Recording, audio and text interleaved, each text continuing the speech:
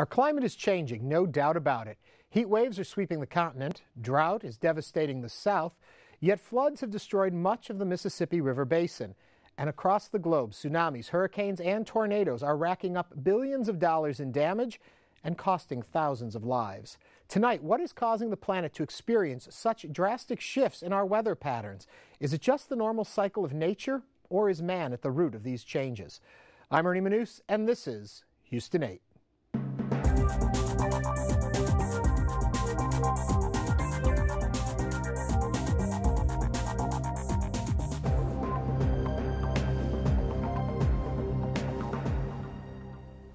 Joining us tonight are Dr. David Bieler, Chair and Associate Professor, Geology Department, Centenary College of Louisiana, and Dr. Andrew Dessler, Professor of Atmospheric Science, Texas A&M University. Remember, before we start, that you can share your thoughts throughout the show on Twitter by using hashtag Houston8. That said, gentlemen, welcome. Thank you. Now, usually we start the show, I ask each of you a question, but let's just dive right in. And my first point to begin with is, even planning this show in our offices, we had an argument about this is man-made, this is nature. Where do we begin with this argument? All right, let me take a stab at that. The first thing to realize is that the climate has changed over the entire history of the planet. We know that it's been much warmer than it is now, and we know that it's been much colder than it is now. And so when you look at the recent warming that we've been having, and we can talk more about how we know that's real later, but let's assume that's real. The first thing that scientists do is we ask the question, could this be natural? Because we know that climate change has varied naturally over the climate. And what we can do is we know why the climate's varied over the history of the planet, or we have a pretty good idea, and we can look at those explanations and see if any of those can explain the modern warming. And the answer is they really can't. And then you look at human-induced warming, the fact that we're emitting greenhouse gases, and that fits the data very well for the last few decades at least. And so based on that, based on the fact that you can eliminate everything else and you have a theory that does fit pretty well, most climate scientists out there agree that humans are now in the driver's seat of the climate. We have our foot on the gas. Okay, Dr. Bieler, let me take you to a point that I was watching a show on television, and they were going to the polar ice caps, digging down in, and by pulling out the ice, they were looking at, and it could tell them a history of how temperature has traveled throughout the history of the globe. And in that, they do see these drastic shifts, that there have been points of incredible heat and of cold, cold, cold. And that in some graphs that I've seen, it says that those high points, long before man was on the planet, were much higher than what we're talking about right now. Help me through all of this then. If in the past our temperature has gone up very high. In terms of sort of the large view of Earth history, we sort of recognize some large chunks of geologic time where we have what we call an icebox Earth or a snowball Earth, a period where there are extensive glaciers. The ice ages we've just come out of, an example of that. But there have been other times when we have what are called greenhouse Earths, where there is no permanent ice and snow. No permanent ice and snow changes the entire climatic condition of the Earth. One of the things that is important to remember is that when you look at where water is distributed around the surface of the Earth, the oceans are certainly the large reservoir. The only other large reservoir of water at the surface of the Earth is permanent ice and snow. Mm-hmm. So if you're going to change the volume of the oceans, you have to change the volume of the permanent ice and snow. In snowball Earth conditions, water is removed from the oceans, deposited on the continents in terms of these large ice sheets. During greenhouse Earth conditions, those ice sheets are gone, sea level's much higher. Okay. That is all then reflected also in various chemical signatures. We like to use in particular oxygen isotopes to track the temperature of the oceans and track global temperature using these oxygen isotopes as a proxy. And it's looking at those fluctuations in sea level, for instance, and that looking log the at holes those in the core. and noticing those, there have been drastic changes in the history of this planet. Yes. Yeah. So I would assume that the argument from one side is, if those have happened in the past, and man was nowhere to be seen at those points, why now are we claiming a change on man? Let me take a stab at this. So the answer is, if you go back in the historical record and you say, okay, during dinosaurs, there was no ice anywhere on the planet. It was so warm that there were alligators living in the Arctic. There were ferns growing in at high latitudes, palm trees in Wyoming. You say, well, why was it so warm then? It was warm because atmospheric carbon dioxide was really high then. We have ways, we have proxies we can look at to determine how much carbon dioxide there was in the atmosphere. So far from contradicting the idea that adding carbon dioxide will heat the planet, as humans are doing now, that actually supports the theory that if we add a lot of carbon dioxide, the planet's going to get a lot hotter, because we can look in the geologic record and we can see. But then the argument would be it was there before. It got that high before. So that's a different question. And man wasn't around. Right. So you're asking why is the carbon. So there are two questions here. The first is, does adding carbon dioxide warm the planet? And we can go into that, and I think that there's a lot of historical evidence that when carbon dioxide's gone up, the planet's warm. So the second question you're asking is, how do we know that the increase in carbon dioxide that we can measure right now is caused by humans? There's a lot of evidence to support that. For example, we can measure how much carbon dioxide goes up every year, and we know how much carbon dioxide humans are dumping in. And those track each other very well. It seems very unlikely if the source of carbon dioxide were not humans, why would it track human emissions so closely? Secondly, Dr. Bieler brought up isotopes. I'm not going to go into that, but you can look at the isotopic composition, the chemical signature of the carbon dioxide. And fossil fuels have a particular chemical signature in the isotopes. And so we can chemically identify the fingerprint of fossil fuels in the carbon dioxide in the atmosphere. So we have, if you were on a jury, I were the prosecutor, we would have an airtight case. We have evidence of the weapon, carbon dioxide. We know it can warm the climate, and we have the evidence that it's increasing. It's increasing due to human activity. And you put it all together, you know, the question is not, in my opinion, whether humans are warming the climate. It's quantifying exactly how much of the warming is due to humans and how much of the warming is due to other factors, which clearly humans are not the only thing that can warm the climate. There are other factors. And so we really want to do, and the real question is teasing out how much of it's due to humans and how much of it is not due to humans. And most scientists would argue that most of the recent warming is due to humans, that these other factors are small. But that's a legitimate scientific question that is people debate. Even now, there are papers coming out on people trying to quantify what the non-human component to the warming is. Let me ask this then. Oftentimes, we look at the massive size of the Earth and we look at the insignificance of human. Can these little people make that big a change? Yes, we might be contributing, but is our contribution large enough to cause an effect? If you look at industrialization worldwide and think about the amount of fossil fuels that we have consumed since the beginning of the Industrial Revolution, whether it's in the form of wood to start with, coal later, now hydrocarbons, we have extracted carbon stored inside the earth and put it someplace.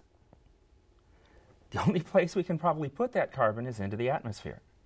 We have undertaken a massive reallocation in terms of the Earth's carbon budget. And we've moved carbon from storage inside the Earth to storage into the atmosphere. Some people will argue, oh, but the oceans are going to absorb some of that. But that ocean chemistry that absorbs that is also very, very fine. It's not going to take care of the complete volume of carbon that we've moved.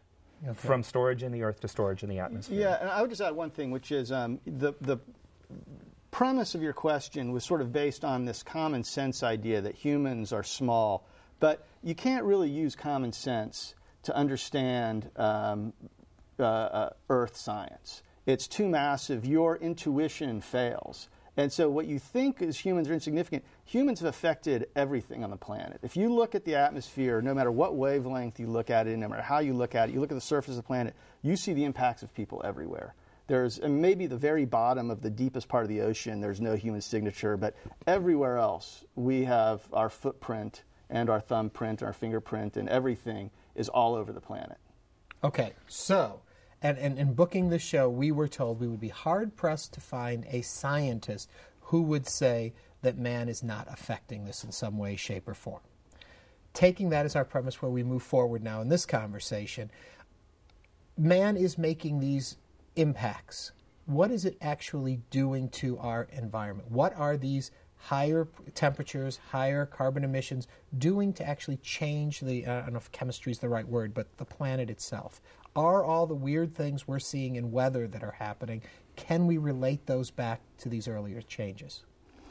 Yeah, let me begin by saying that the way I think about it is that humans have loaded the atmosphere with so much carbon at this point that essentially no weather event that occurs is unrelated to climate change anymore. Climate change is now, it's this dominant impact. Now, in many cases, we can't specifically say with accuracy how climate change has affected that. So, for example, hurricanes. There's a big debate brewing right now on whether climate change and how climate change is going to affect hurricanes. In other cases, the weather we're having in Texas right now, we do have a pretty good idea of how climate change is impacting that. We know that adding carbon dioxide makes the globe warmer. That makes the heat more extreme. And we know that hotter temperatures evaporate water from the soils faster. And that makes the drought more extreme. So we can say pretty clearly that we're making the present weather in Texas worse. And that's, I think, the best way to think about it. If you take sort of a page from the Pentagon, they like to talk about climate as a force multiplier. And I think that's the right way to think about it. Climate multiplies weather. So if you're going to have a heat wave, climate change makes it worse. If you're going to have a drought, climate change makes it worse. And you know that. So I wouldn't think about particular events being caused. I would think of particular events being worsened. Or for the case of a cold snap, maybe ameliorated. But I mean, it is changing everything. Dr. Bieler? One of the things that's important to remember about climate, a lot of people think climate change, they immediately think global warming, and somehow make the two synonymous. Climate is more than just what the high temperature is during the year. It relates to patterns of temperature distribution. It relates to patterns of rainfall distribution. I have to teach the introductory course in physical geography at Centenary. And how do we communicate the nature of climate to these people? I always like to do it with locality, because if people understand the local situation, that's somehow more concrete than the global situation, which might be harder for them. Well, the closest good climate station to Shreveport is Marshall, Texas. Using 30-year rolling averages, the way the weathermen talk about normal temperature, when you hear the temperature's 5 degrees above normal today, that means it's 5 degrees above the average for the last 30 years. Doing a 30-year rolling average, we can watch the temperature in Marshall increase by about 2 degrees Fahrenheit from the rolling averages of 1924 to 2010. We can also look at total annual precipitation. And total annual precipitation goes up slightly from 45 to 47. And all of a sudden in 1980 it takes a big jump up to about 50 inches a year. And yet people will say, but wait, our summers are so much drier than they used to be. Why are our summers so much drier than they used to be? Why am I watering my lawn more than I used to? Simply because even though there's more rainfall, it is in fact coming in the wintertime, not in the summertime, and the higher temperature is depleting the soil moisture during the summertime when it would be used by the grass to grow your green lawn. Mm-hmm. So you're using more water because of this more subtle understanding of what the climate change actually is. So then these changes that we're talking about, that we are noticing, are they a good or a bad thing for the planet itself? Not necessarily for those of us who inhabit it, but the planet has been here long before us, and is this a way of it righting itself, working with what's going on? What is going on as far as it for us? Well, the warming is a physical response to release of greenhouse gas. So you release greenhouse gases, that traps energy in, and the way the planet gets rid of that extra energy is it gets hotter and it radiates more. It's bad news for just about every living thing on the planet. And the reason is that humans, as well as ecosystems, adapt to the climate. So we are adapted to our present climate. We build cities that are on the coastline. We farm in regions where it makes sense to farm because you get the right growing season temperatures, you get the right growing season precipitations. And if that changes, you're no longer adapted to the climate. So the example I like to give is, imagine you get a suit tailored perfectly to your body. there is no change in your body shape that's going to make that suit fit better. If you get taller or shorter, it's not going to fit as well. If you get fatter or thinner, it's not going to fit as well. And that's the way to think about the present climate and us. We've built our world around this climate. If sea level goes up, then cities on the coast are going to be underwater. If sea level goes down, all the ports they've built are going to be on dry land. Similarly, if rainfall moves, all of the investments we've made in agriculture in the Midwest have to get rebuilt somewhere else. And so if we have money, we can adapt to that. But if we don't, it's going to be, really hard to do. But there's essentially no change in the climate that is going to make sort of the world as a whole better off. You can imagine there are individual people out there that might be better off, but change is bad when it comes to climate. One might also argue that certain areas are going to be impacted in harsher ways than others. If you think about our situation, the Gulf Coast, very flat, a small rise in sea level brings sea level very far onto the continent. And one has to ask questions about now, how long does it take an ecosystem to respond to that change in sea level?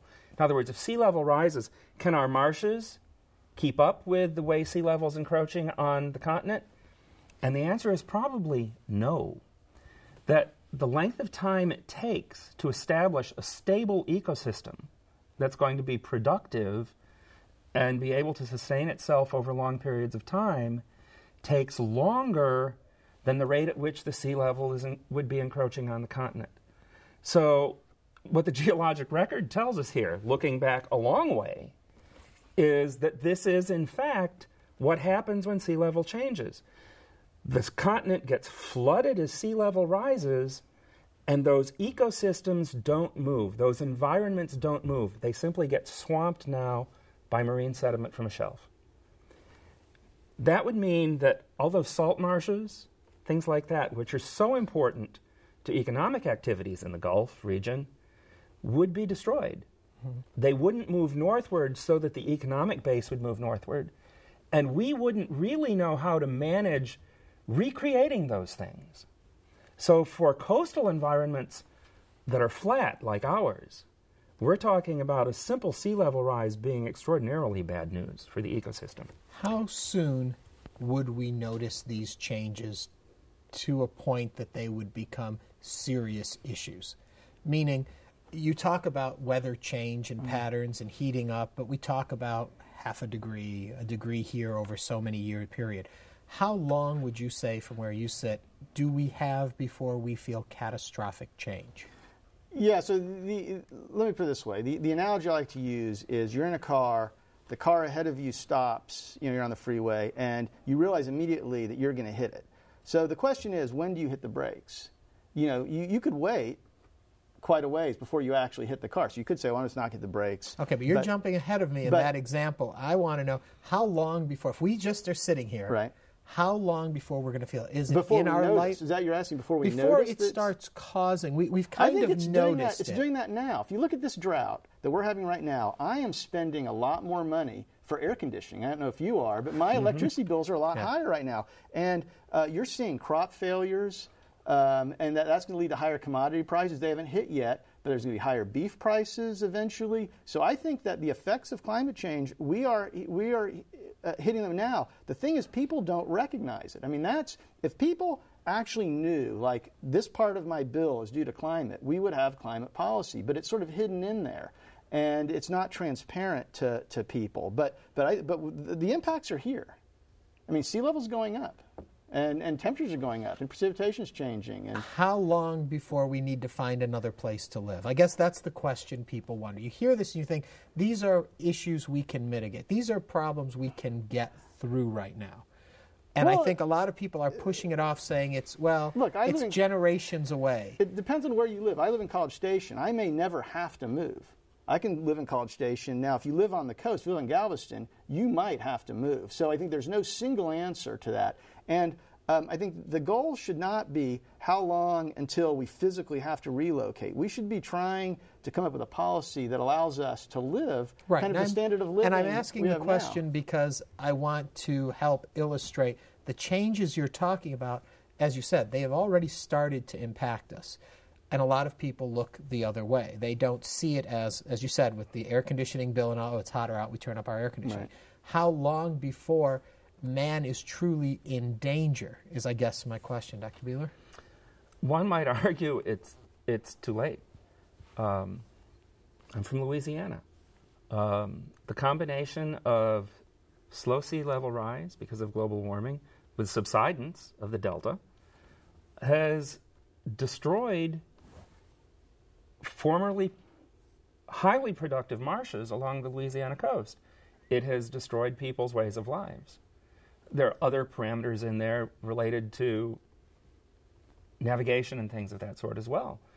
But one can't remove the fact that if sea level weren't rising as it is, this would have been a much slower process. So South Louisiana has been severely impacted already. So as I said, in some ways, it's too late. So what do we do? What can we, like you say, it's too late. Some people have this school of thought, just party until it's done. Right. And others are saying, no, we've got to make changes. What changes can we realistically make at this point in the way we have lived to now? Okay, well, there's a menu of options that we can do. The first thing we realize, the first thing that we really need to do is we need to implement policies to reduce emissions of greenhouse gases. That's essentially hitting the brakes on the car. You don't want to smash into the car ahead of you going really fast. You want to be going as slow as possible. So we need to do that, and we need to do that in a controlled way that doesn't impact our standard of living. And there are a lot of people out there that are very afraid that policies to address climate change are really policies that will take away freedoms and impact, our way of life. And so we have to convince those people that it doesn't mean a radical government takeover of energy or government takeover of people's lives. But we need to start transitioning from fossil fuels to renewable energy sources. We absolutely need to do that. And then the other thing we need to do is we need to start adapting to the climate change that we cannot avoid, because some of the climate change is baked into the system, and we're going to experience it regardless of what we do. But we need to start taking action now to head off the worst case scenarios. So what is the worst case scenario? What are we looking at, Dr. Bieler? Worst case scenario would to me would be a situation where if we do nothing, the whole production base of the economy basically collapses. But some will say, we are, and I know we've kind of moved away from this argument at the beginning, but I want to go back to it for those who still question it, say, if this change is happening and going to continue to happen, even us doing what we can now at this point, you even mentioned it's too late, it's not going to really make a change in the bigger overall picture, that it's a small, insignificant part. That's wrong. So if you look at the next century, there have been lots of modeling studies about what the amount of control humans have over the climate. And the answer is that over the next few decades, we don't have a lot of control. The climate's like a super tanker. You can spin the rudder and the ship doesn't turn. But for the second half of the 21st century, during which most of the warming occurs, we can still head that off. So again, it's like the analogy. If you slam on the brakes now, we're going to hit the car ahead of us at 5 miles an hour. If we don't, we're going to hit it at 40 or 50 miles an hour. And so right now, if we start reducing our emissions, we can head off the warming of 4 or 5 degrees. And just to give you an idea of how big that is, because that doesn't sound like a lot, the warming since the last ice age was 5 or 6 degrees. This is Celsius, 5 or 6 degrees Celsius. So we're predicting over the next century, the worst case being a warming of, say, 5 degrees Celsius. So that's the same warming since the last ice age. And think about how much the planet has changed since then. I mean, that would be a catastrophe of biblical proportions. I think people can't even imagine how bad a 5 degree Celsius increase in temperature would be. I mean, the planet would be unrecognizable. And we're seeing the disappearance of the ice caps as it is. That's right. The North Polar ice cap, sea ice is receding. We know we're losing mass from Greenland and Antarctica. Collapse of the Antarctic shelves and things of that sort. Yeah. So give me some hope here. Gentlemen, take me into the future with a positive message for our audience. One of the things that we learn when we start modeling all sorts of things, whether it be climate, whether it be population, is that when you try to put brakes on a system, there's a lag time before that brake takes effect. If you were to impose strict population control guidelines, in fact, for a decade or more, population would still grow. Then the effects of it would kick in, and you would start to see decreasing population growth and a more stable population on Earth. Same thing's true of the climate situation. If we limit emissions now so that we start to put those brakes on, temperature's still going to go up for a while, but eventually all of that will kick in and will correct things. They are telling me we are out of time, and how prophetic. Anyway, gentlemen, thank you very much for that, and I hope people will go and learn more about this whole area. Thank you very much. Now, each week we invite you to visit our home online at HoustonPBS.org. Simply click on the local program bar, pick Houston 8, and you can join our online community. Read about the guests, learn more about the topic, and even watch past episodes. Here's a programming note for you. Last week on the show, Senator Dan Patrick spoke of the $4 billion being cut from our state education budget. We felt this topic needed a longer discussion. So, next Friday on Houston 8, our panel will discuss education in Texas. What have been the successes? What have been the failures? And what will balancing the state budget end up costing us? If you have a question or comment you would like to share on that topic, feel free to email us at houston8@houstonpbs.org or tweet us using hashtag Houston8. That does it for us tonight. Until next time, I'm Ernie Manous. Thank you for joining us. Have a great week.